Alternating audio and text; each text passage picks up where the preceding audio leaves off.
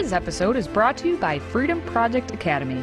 Looking for a K-12 classical online school built on Judeo-Christian values? FPA is enrolling now for the fall. Request your free information packet at freedomforschool.com. That's freedom, F-O-R, school.com. It's time to get educated on the craziness impacting K-12 classrooms and college campuses around the world. This is the Dr. Duke Show. Hello everyone and welcome to the Dr. Duke Show. Before we get started, I just want to say that this show and all of our programming at Freedom Project is made possible thanks to Patriot Club donors like yourself. If you enjoy our content, please consider a donation to financially support what we're doing here. We produce 18 videos a week every week to keep you informed, and it costs money to produce. It's a labor of love, but we need your help. Please consider supporting us with a tax-deductible gift. And as a token of our appreciation, we'll send you our trademark American Patriot Tumbler. Tumble with that. Simply visit patriotclub.us to show your support. Katie is off this week, but Dave Fiorazzo is once again joining me for a co-pilot spot on the Dr. Duke Show. Good morning, David. Good morning. All right, no bailing on this ship. Today, we start in Baltimore, where if there's a school district that's distinguished itself for not educating kids over the last couple of years, that would be Baltimore. And in a stunning investigation, we find that a student with special needs received a report card showing passing grades for first semester. The only problem? He hadn't attended a single day of class. City Schools tells Project Baltimore in August the family chose to return to in-person learning.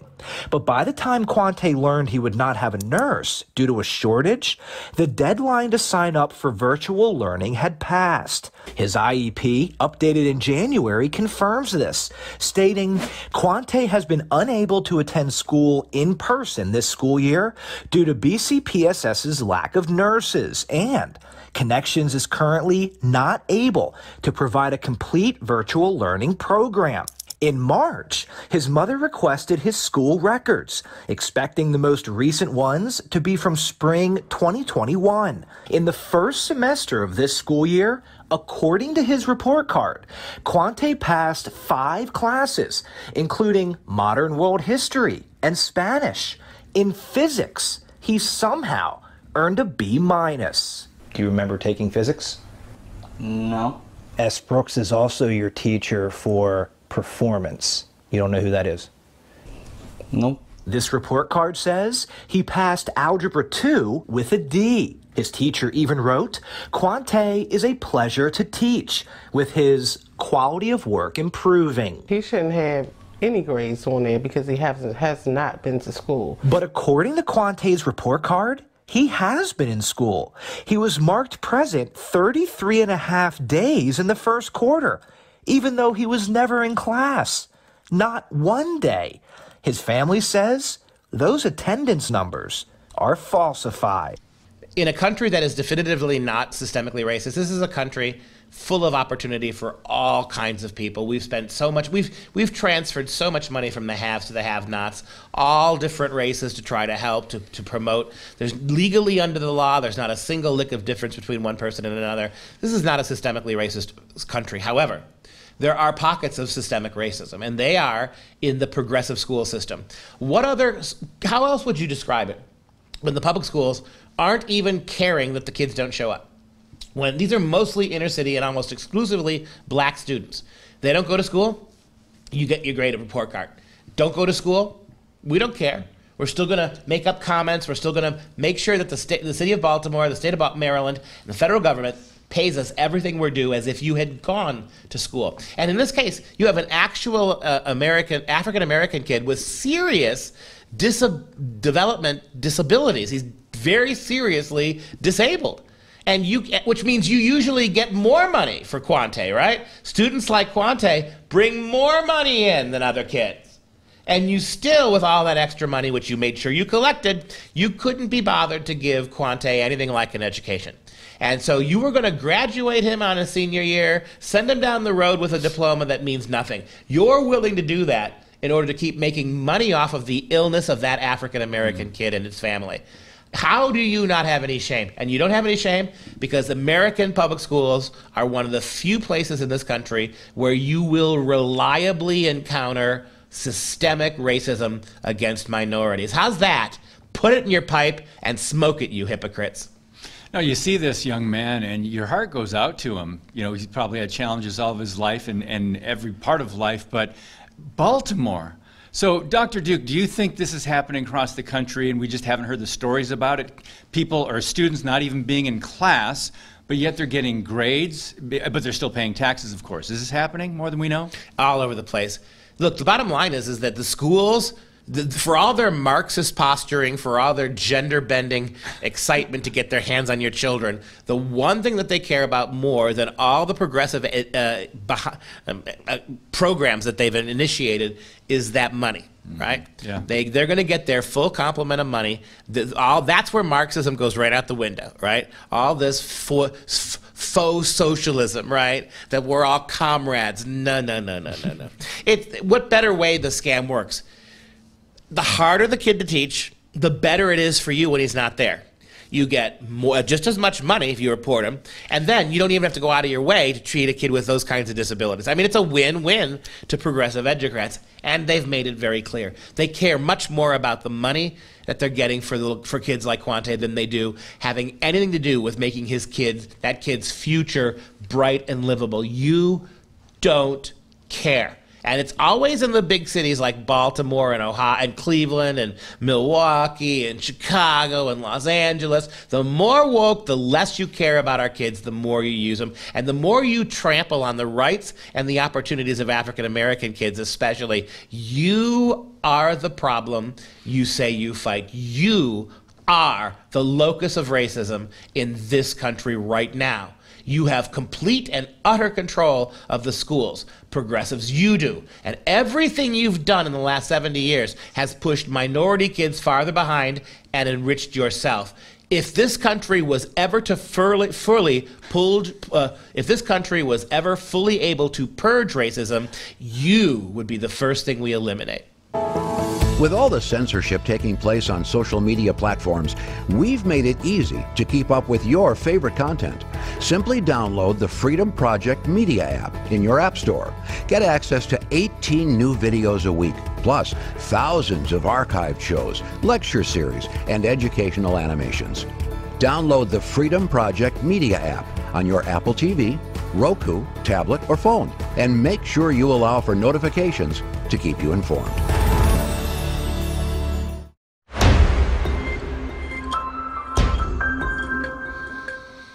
Okay, we're staying with the topic in the public schools, and according to this next story, head counts are down at public schools, and now budgets are too.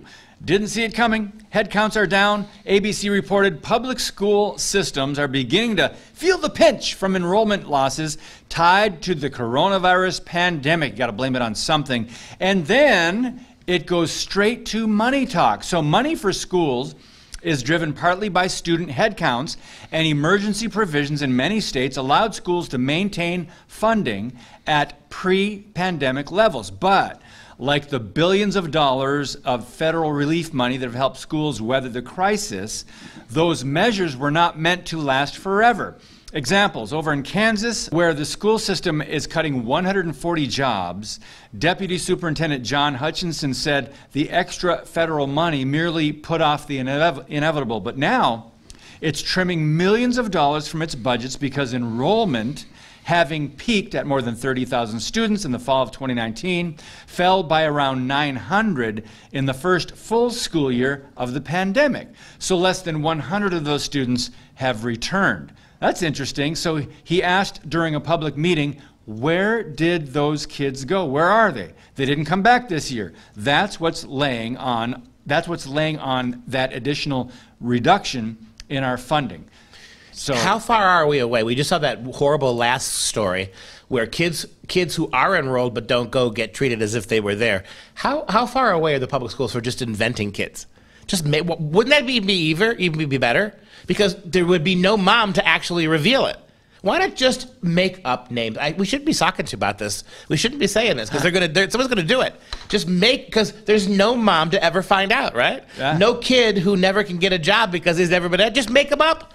And the answer, I love how they blame it on COVID. Clearly, these kids didn't die because no kids died of COVID, you morons. So it's not that they just dropped off the face of the earth. You couldn't educate them. You wouldn't educate them. And when everybody else in the world was gone back without masks, you still held them out of school and made them wear masks. So this is all on you. Take a look at Houston, right? A much bigger system than what we have in Kansas. Houston, the largest district in Texas. Enrollment tumbled by more than 22,000. Wow. Around 183,000 in fall of 21. And only about half of those students have returned. Now, these hold harmless provisions have passed.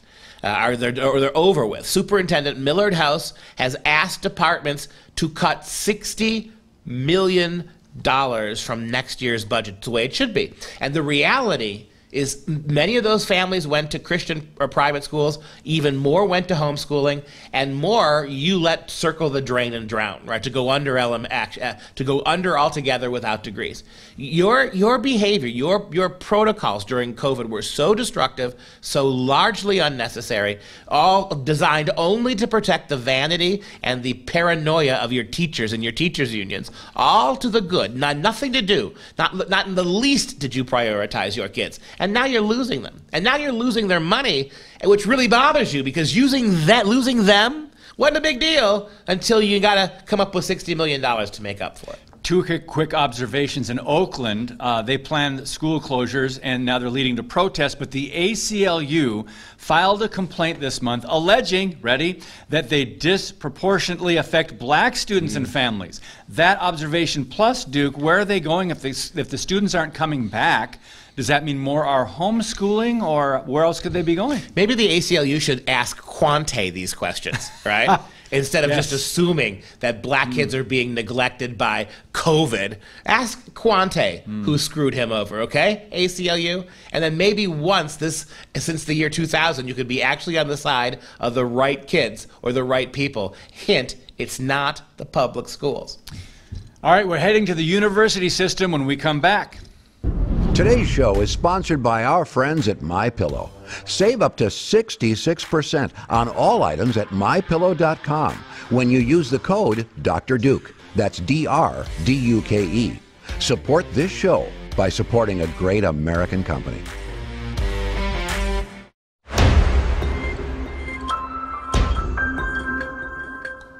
All right, the next story, University of California system weighs ending letter grades. Why? Well, it's due to bias and inequities, of course. So first it was the SAT, ACT, and now it's the entire letter grading system in California. So the University of California is thinking about getting rid of the entire letter grade system to solve bias and inequities. A memo from March from the Public University System's Office of the President asks the Academic and Student Affairs Committee to consider, quote, more effective options for advancing achievement and educational equity than traditional grading practices. You can't have both of those things. It's educationally impossible to focus on achievement and equity, and that's your problem.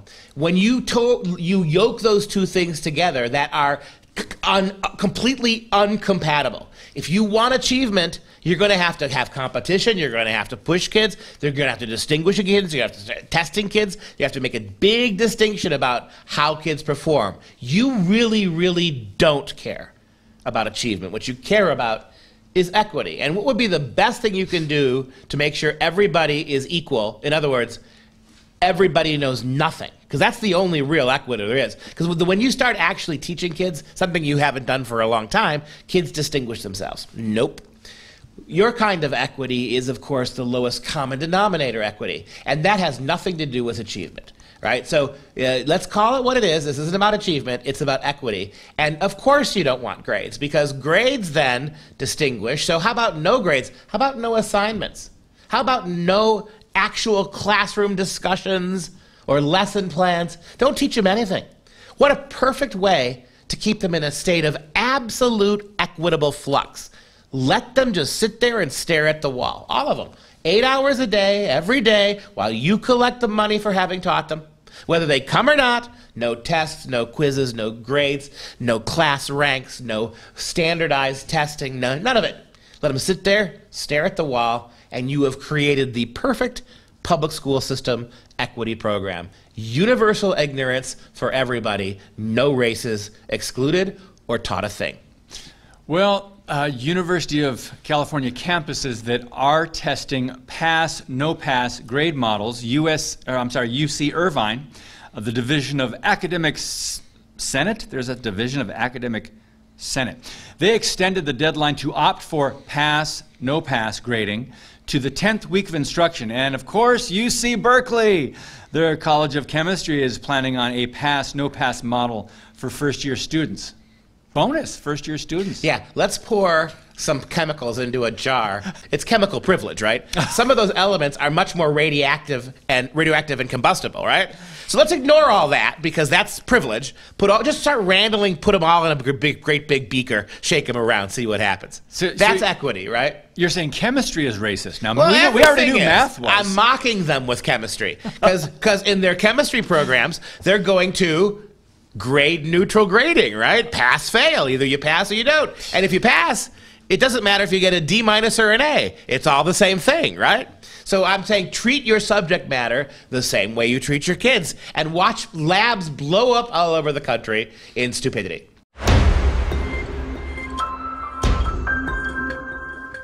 Before we go, let's take time to fill you in on a few stories that we've been discussing around the office. So we're going to start today with a radical move by Hollywood.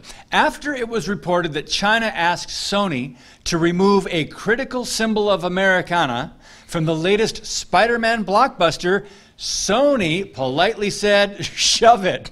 Shocking, I know, but in the latest film, Spider-Man No Way Home, a crucial action scene takes place at the Statue of Liberty. Well, Chinese officials didn't want that freedom-loving propaganda giving their people hope, so they told Sony to either cut it or they wouldn't release the film in China. Since the scene is important to the plot of the movie, Sony declined the request. Here's a clip from the trailer that shows that scene. Peter, you're struggling to have everything you want while the world tries to make you choose. This is all my fault. I can't save everyone.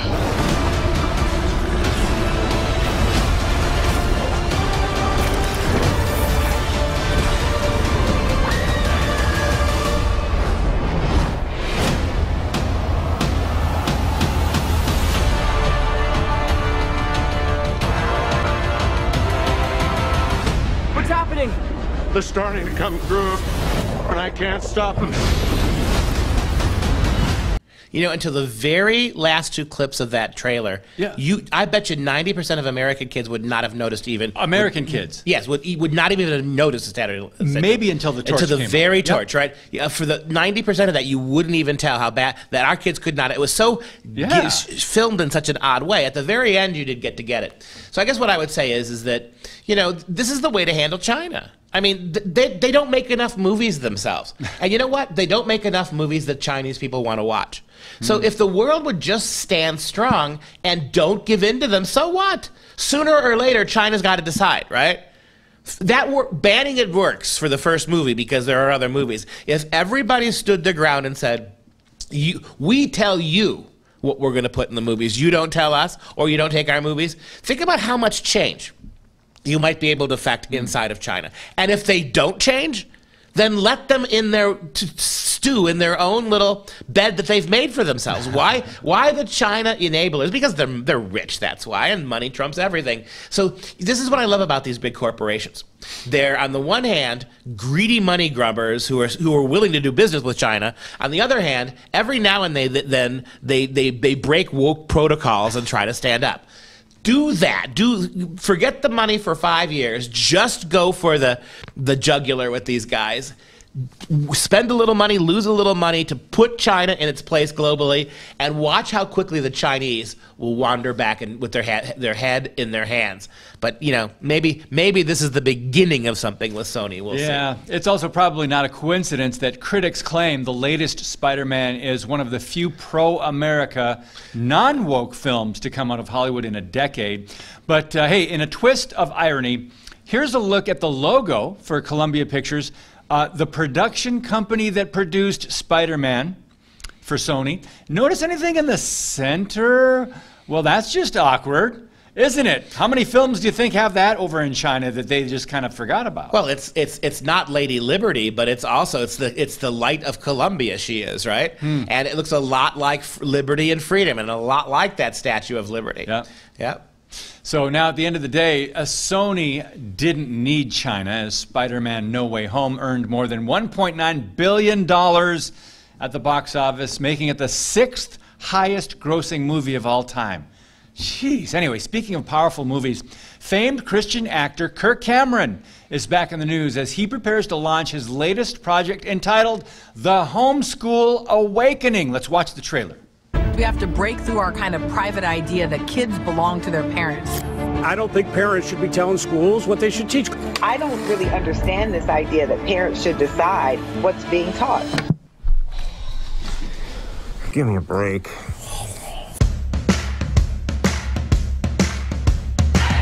I always viewed homeschooling as somewhat of a cult.